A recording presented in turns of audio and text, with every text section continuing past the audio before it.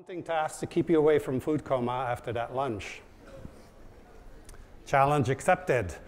Thank you all for being here with me, much appreciated, and thank you all for your attention.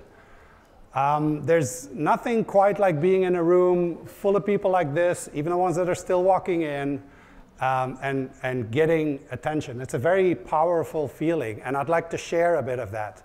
So could I ask that you turn to the people around you, in front of you, behind you, and tell each other that you're happy that they're here with you as well? Could you go ahead and do that, please?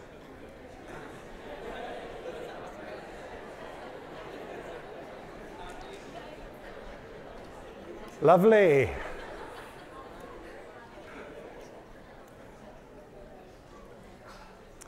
Right, and as this talk progresses,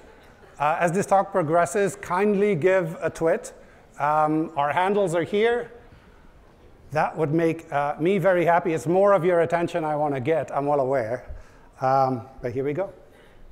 Right, I am a rare breed. You need to know this about me. I am a graphic designosaurus. I graduated before computers ruled the world. There was once that time. But today, I work as a principal designer for an experience design company. I use creativity and insights that are evidence-based and all geared towards delivering outcomes that improve the lives of people. So as I was saying, as a speaker, I'm very fortunate to get a lot of attention, and I'm truly grateful for that. I'm also grateful for experiencing a different kind of attention as a designer. And it doesn't come from getting attention, it comes from paying attention. And my concern is that as practitioners, we are not always paying enough attention. So my talk will elaborate on that. I was saying I'm a UXer, like most of us in the room, right? Who's a UXer? A few hands, we're shy. So what we do as UXers looks a little bit like this. Yeah, it's not very exciting, is it? But here he is. Here's the user experiencing what we have designed for them. If I ask any one of you here now who our most important stakeholder is, we will dutifully answer the user, right? It's been drilled into us. Their concerns, their needs are at the center of our decision making. It's our job to represent them. Now, if we're honest, the term experience design, well, we label that on something that has become usable, transactional, and in best of circumstances, maybe even frictionless. But it's kind of lazy, huh? If it's that easy. I want us to pay more attention on that keyword, experience. What exactly is that? Is it a transaction? Well, an experience is more like a series of moments that go beyond just a click, that have a resonance. And it's a resonance that connects with how we sense and how we feel. Because experiences for humans, they are sensations, physical sensations. What we touch, what we hear, what we taste. The most obvious aspect of our self is our bodies. It's just that we are only aware of our bodies when they are in distress, when they are in pain, rarely otherwise. And as we experience through emotions, which is the second part, well, then we're confronted with a culture where reason and logic overrules emotion. Whenever we get emotional, we are quite often told to calm the fuck down.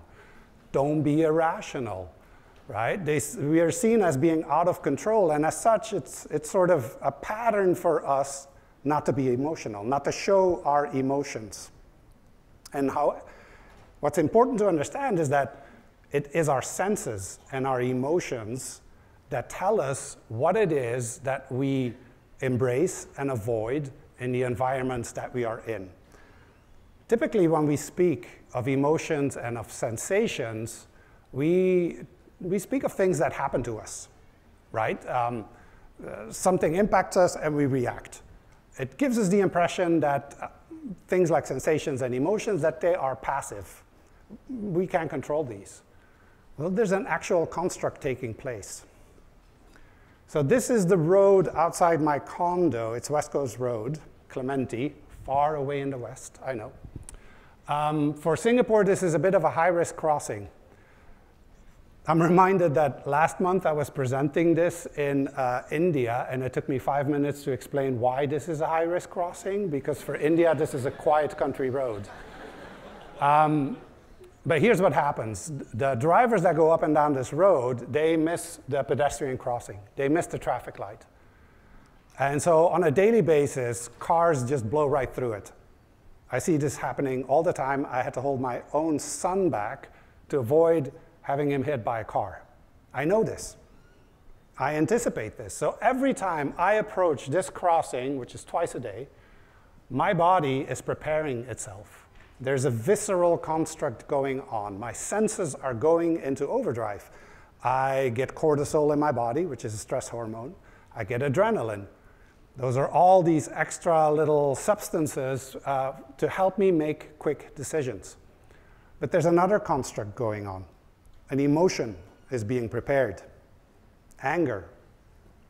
I need not explain to you that it's really bad for you if someone driving a couple of tons of metal hits you.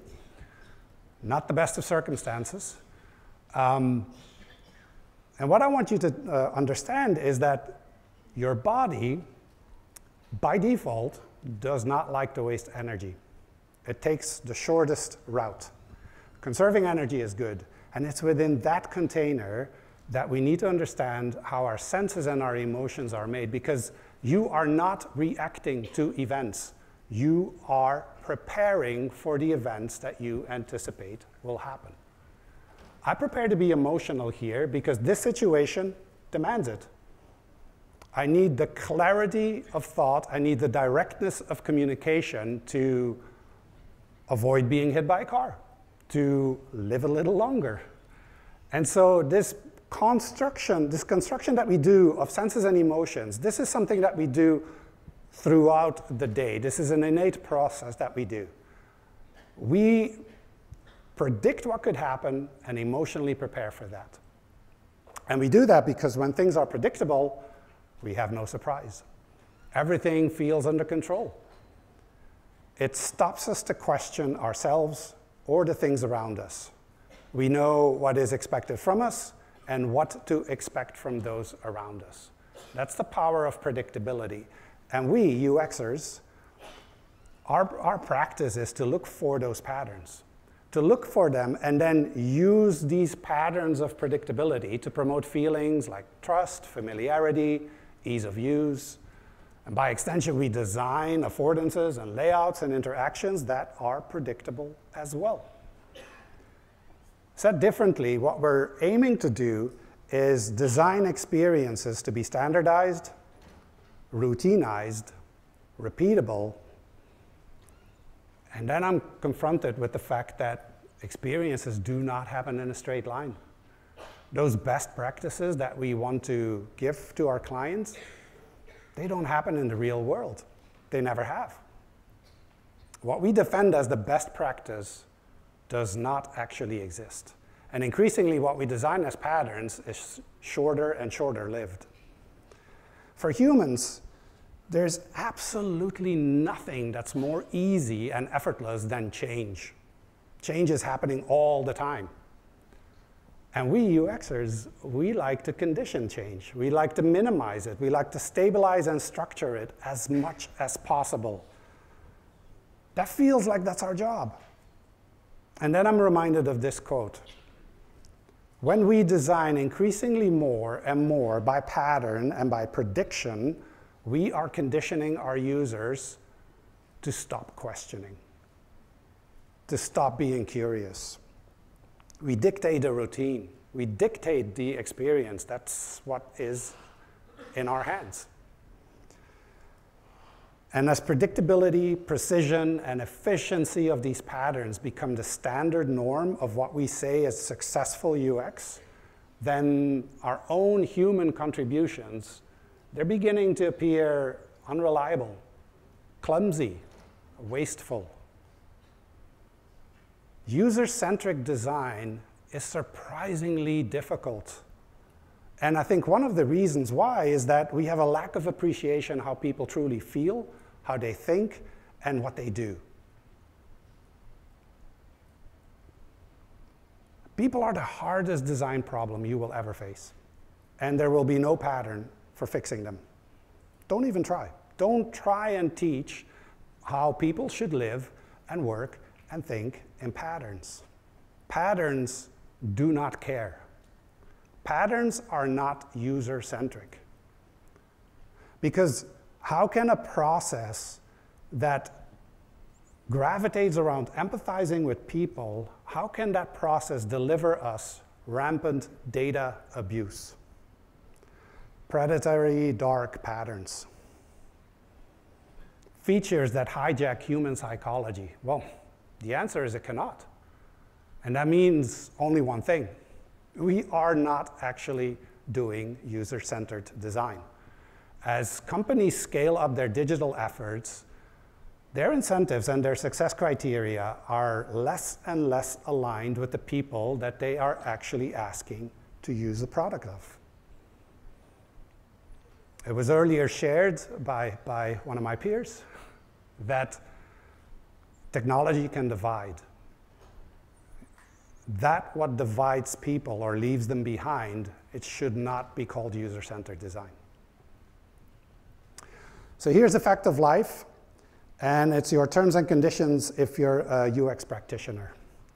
UX has decided that if I swipe one way, I rate this person, I judge this person as unsuitable, as unwanted, and I never have to face the consequences. UX has decided that I can order food wherever, however, by whoever, and I don't have to say please, and I don't have to say thank you. And those are the patterns that we design. Technology and these practices, they are released on a day-to-day basis, and it's quite easy to lose track of what it is that we do. But my concern is that we are eroding the humanity out of the practice, out of what we deliver as a designed outcome. And I want to avoid that. I want our discipline to remain human. In fact, I want it to become more meaningfully human. Because as machines and codes and algorithms are more and more capable to do what we do, which is pattern work, that's what they were built for, well, soon the only thing that's left for us to do is the stuff that has to be done meaningfully. And if we are to avoid becoming predictable, we need to change some of our practices. And I believe that starts with us, with you, with me. That starts at making our work and how we do our work more human, more meaningfully human. If we are to give our users the gift of human meaning, it starts with us. If we don't have that in our work processes, it will not be in the end deliverable. So bear with me as I am going to share 4 admittedly very subjective principles on how to design with more meaning as a UX practitioner. Principle 1. So in this age of artificial intelligence, of data, of automation, what is the future act of design going to look like, and what exactly will make it more human? Well, I'm proposing that it's perhaps by doing more of what's not necessary. A while ago, we all witnessed something that was seemingly out of control and very unpredictable, the Thailand cave rescue. That's probably still very fresh on your minds. Those were 3 weeks where all of us were glued on social media and on TV sets to keep track of what was going on. We were reminded, if not shown, that things that are seemingly out of control can surface a lot of meaning. We saw dozens of selfless acts by people who gave up what they controlled. The rice paddy farmers who gave up their fields so that the flood water could be pumped out and they lost a year's worth of crops, not a problem. a makeshift town that emerged at the entry of the cave. People were washing each other's clothes, cooking food, cleaning the toilets free of charge. There were all these little acts of people wanting to be meaningful, and some perhaps not as successful, Elon Musk submarine, anyone? But they were distinctively human. Our profession is geared towards us being in control, being able to predict what is going to happen, but we can also choose to be less in control. We prioritize to act only on the things that are deemed necessary, but we could also consider that which is deemed unnecessary and see what happens, see what emerges there. Years ago, I worked on this rebrand of a merger of two companies. We were going to merge a company of engineers with creative types. Good luck, right? And to bring these two together, we were introducing a new brand. The brand color was going to be yellow. For anyone with a print design history here, the color was P135C. And as part of the rollouts, we wanted to distribute 10,000 yellow rubber duckies to all staff worldwide. And last minute, we canceled that. We just didn't see the relevancy of it. There was no real connection with the brand and ducks. It was complicated to send that out. We had no guarantee this would work. The easier option was to just quite simply abandon this. And it seems to me now that this marked the end of the beginning of the end for this merger. This merger never succeeded. The companies never became one. Now, was that because I didn't give them any yellow rubber ducks? No, of course not. But the decision to kill the rubber ducks permeated everything else.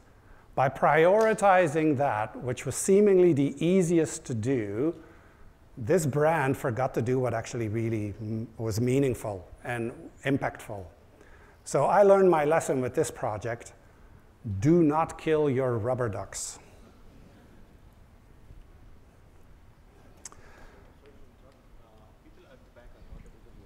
People at the back cannot hear me? Is that right, people at the back? Is this then better? Here we go. And now we remove that for no feedback. Still better? Nah?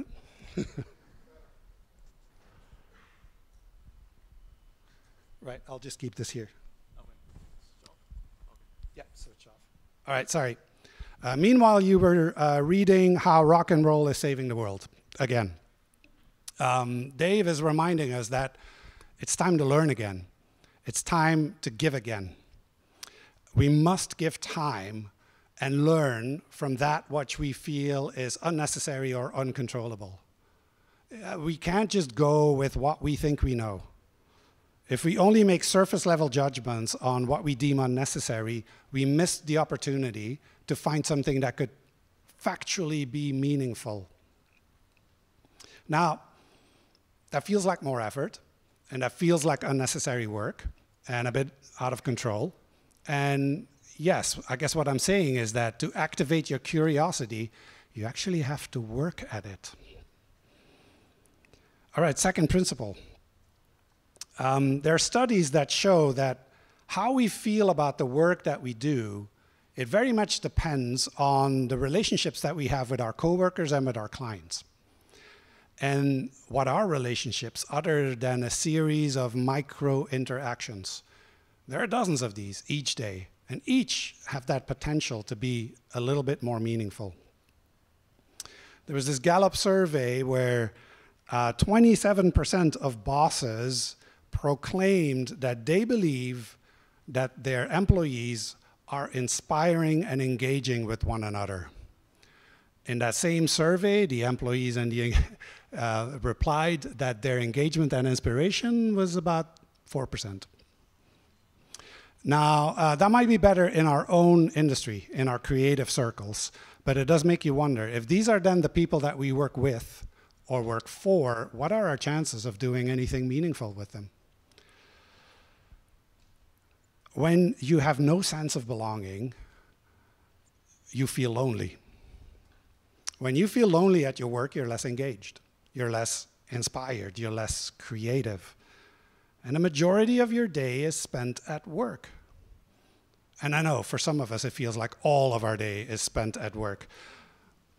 But the price of not connecting with those around you and with those you work with is costing you.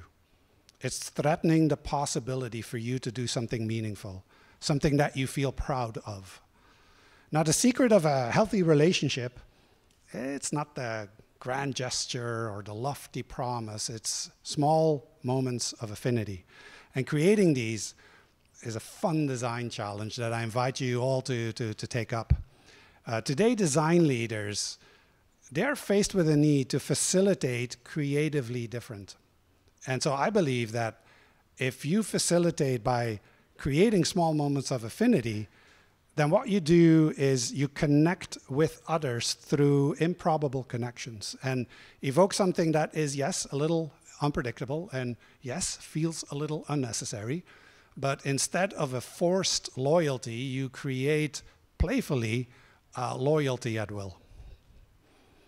I ran my own design studio in Shanghai for a couple of years, and there I had a tradition called Freaky Friday.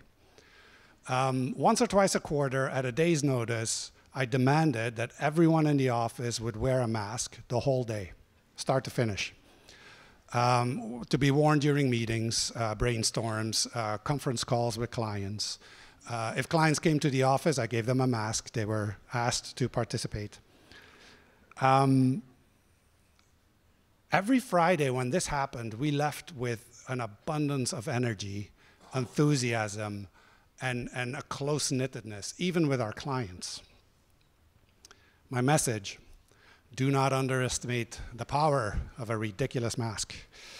Now, again, don't rush to the store and get masks. That's not what I'm saying.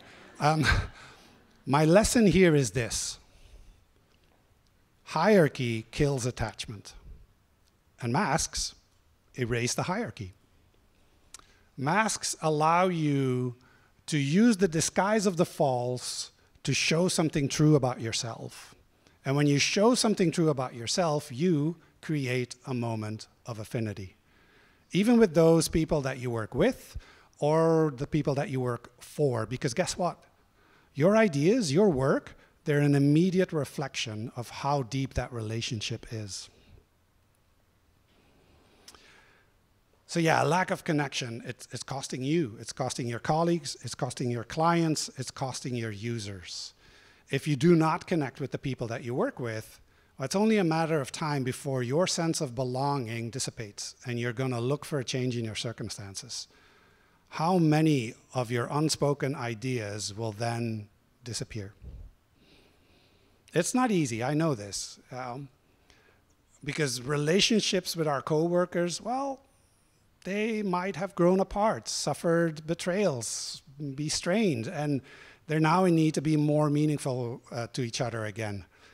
And that requires us to do a very uncomfortable step. It's to dare to be a little ugly. Third principle for today. When I say this, I'm talking about authenticity. But today, when I present to you the word authenticity, you're thinking of showing the most interesting side of yourself, your beautiful self. And I'm here to argue that it's actually your ugly side that I want to see. For me, it's ironic, right? We know that being authentic is a differentiator from anything artificial. So what have we done? We have prescribed the patterns on how to be authentic. And this is the stuff you could see on social media. This is the Insta Repeat account, where they look for that stuff. You know, people just taking the same picture all the time and then saying, this is me, this is my life, this is how I live, this is my authentic self. Well, that just means that authenticity is being recontextualized to superficialness. It's the collateral that we pay for documenting our lives online the way that we do. When we only share that what we think we need to share.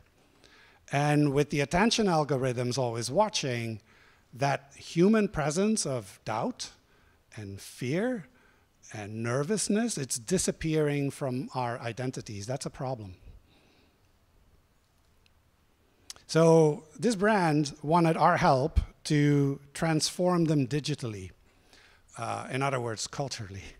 On the outside looking in, this was a great looking company. Their people were very talented, their products pretty solid. You go to their office space, it looked like an urban hipster resort. Everything about them was attractive, but it was surface level. They were very uncomfortable within their own skins. They had huge obstacles to better performance.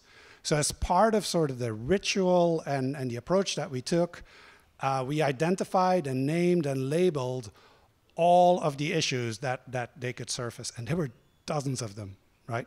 Dozens. We put them all on boards. We moved the boards into the largest conference room they had. We renamed it the Ugly Room.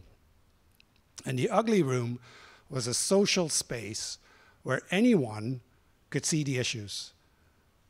Management, staff, the cleaning crew, people that came for job interviews, partners, vendors, they all saw the rawness of this company, the obstacles that they had identified towards better performance. So celebrate your ugly room. Find your personal ugly room and embrace it. These are your obstacles for better performance, and these are the things that make you human. To be authentic is to dare and be a little ugly. It's not adhering to a pattern or an expectation. It's adhering to who you are, regardless of the pattern, regardless of the expectation. But so many of us are afraid to do that, right? I'm aware of what I'm saying and what I'm asking. We are thinking of the ridicule and the questioning and the judgment that we may get from being ourselves on purpose all the time. But here's the thing, if you dare to be that person, if you dare to show that you're comfortable in your skin, you're inviting someone else to be comfortable in theirs. Another great moment of affinity. It's a big ask, I am aware. It becomes easier if you embrace this principle. Remain incomplete. Do not aim to complete yourself. This is not a race. It will never be done. Good. Realize that today's design solution is tomorrow's design problem. The work will not be done. Don't aim for final solutions. Remain incomplete. Perhaps some of you are familiar with this music genre called fado. It's a Portuguese music style that cannot be replicated by machines. Why? Because in this style, there are no drums.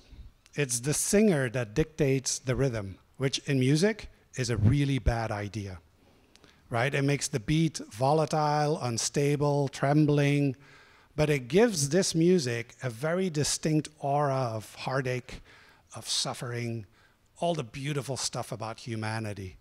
It's these minor mistakes that make it unique, that make it creative.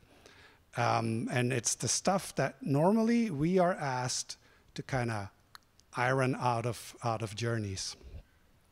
Mistakes make fado human in its imperfection. Maybe you recognize the brand at play here. This is Kit Kat. It deliberately stages a mistake to bring alive the core meaning of its slogan. I'm not always a big fan of advertising, but this one, well done. If you browse the books about our industry and about our practice, all you hear are the arguments that are heralding flawless delivery, perfect journeys, strive for perfection, iterate, iterate, iterate. And those are then promised to be the key tenets of customer success and of business success. But why is it that as a society we're so obsessed with all the things that are deemed, perfect? What are we learning from the failures of others? For me, it's no wonder that we are all resistant to failure. We don't read about it. It's being hidden. We should not talk about it. And here we are. We are applying methodologies where the core idea is, let's fail. Let's try something. If it doesn't stick, let's try something else. Now, to a degree, it's obvious. So of course, you want to applaud success, but it's also very limiting in your thinking, and it's misleading. So consider that if you want to humanize and if you want to change and get the attention of people and a higher emotional involvement from them, consider adding a bit of friction. Consider adding a bit of human touches in your journey. We're in this time of pervasive automation, what we call personalized journeys, but ultimately they're anonymous. An Amazonization of the whole online world, and increasingly brands that seek a deeper and higher engagement from their users, they turn to more humanizing aspects in their journey, a bit of friction, an error here and there. They've stopped measuring the success of their work by perfection. They look for different tenets. That's good news. You're not supposed to put something out there that is done. It will change. That's a good thing. Put something out there that isn't even supposed to be done so that the future can remain a little bit more unpredictable. So those were principles that I wanted to share with you. And I know, I've shared this a few times on different conferences, there's usually a lot of, oh my God, how do I even start? Jesus Christ, all four of them. My message here to you is, don't do nothing just because you cannot do everything. I believe that we're in a unique position to design a future that looks more human by tech and not less because of it. It's our role to do that. I believe that we can design more meaningfully for humans. If we aren't willing to embrace change in our own processes, in our own methodology, in our own ways of thinking, this whole user-centered design thing, it'll grind to a halt. Now, I know that your first reaction might be, what can I do? I'm one person. Society, company is too big. Well, it's individuals that actually change the future, and they do it together by imagining how things can be done differently. So what I ask you all to consider is that it is your own tendency to work on gut, to work on what you can intuitively anticipate, that paradoxically sits in the way of doing things that are meaningful and innovative. If you only iterate on things that you know, we run the risk of running our society down a very narrow path to a future where we only seek operational efficiency. It'd be a culture of predictability. Now consider that we did not come up with the electric light by continuously improving on candles. That was done differently. And our job as practitioners is to explore a future that by definition is uncertain. If we're only thinking about short term, if we're only thinking about the repeatable, the known, the familiar, well, then we're not asking questions about our future. And then we will fall short of our own potential, which is inspiring the world to move to a culture of possibilities. So let's save UX. Let's do that. Let's save it from becoming overly predictable, overly rationalized. Because if we don't, we might end up living in societies that have no longer any appreciation whatsoever for the unnecessary, the authentic, the incomplete. So, do the unnecessary. Create moments of affinity. Be authentically ugly. Remain unfinished. These are not only the characteristics of designing meaningfully, they are inherently human characteristics. They're also what I would like to call a sense of home. And as we disrupt and are being disrupted, the least we could do is feel at home in the practice that we have so that we can use our talents to kind of share that feeling with everybody else. You're a wonderful audience. Thank you. I would. Thank you. Yes. Yes. That meant you read the slide. Good. So I can do a shameless plug next. What I shared is in book format. So I have 9 of these principles that are in book format. There's 3 of them that are free on the website that's listed here. That's as far as I'm going to do my marketing. But thank you for taking note of that. And thank you for the applause. Much appreciated.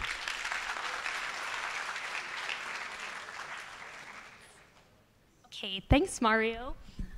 Okay, so we're just going to have a quick Q&A. Here's the book. There's the book. First. Okay. So, according to Kahneman, remembering self is stronger than experiencing self. Are we designing for expectations, future experiences, or memories, past experiences? Yes. We do both. I'm not necessarily advocating that either technology is bad or that we shouldn't work with intuition. We should work with both.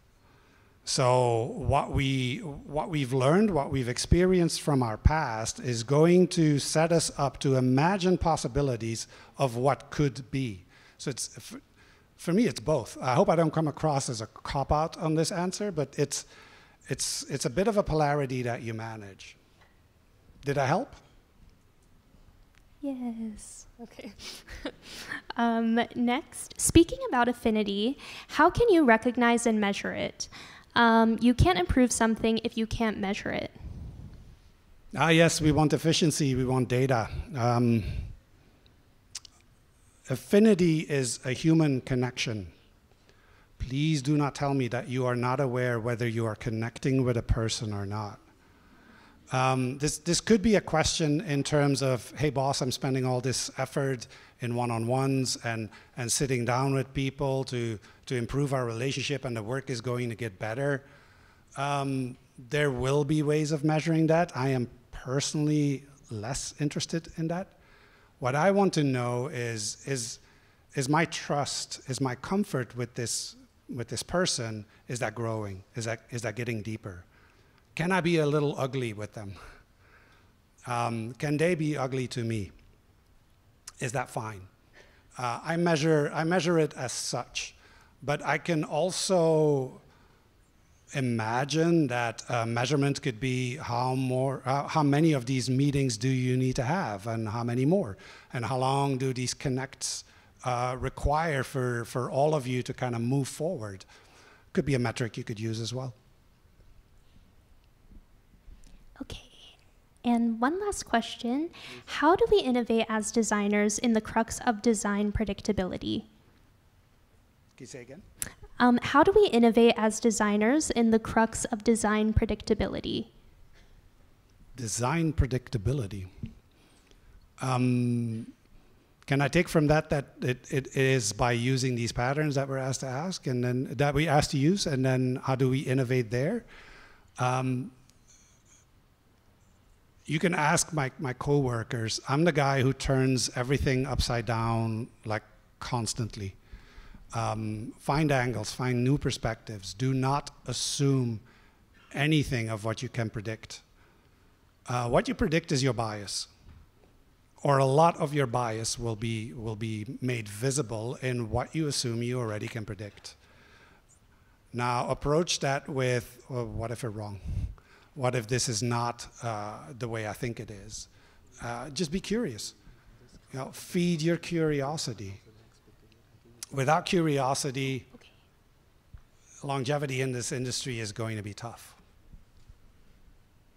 Okay, thank you so much. There you go. And now we'd like to give you a token of appreciation.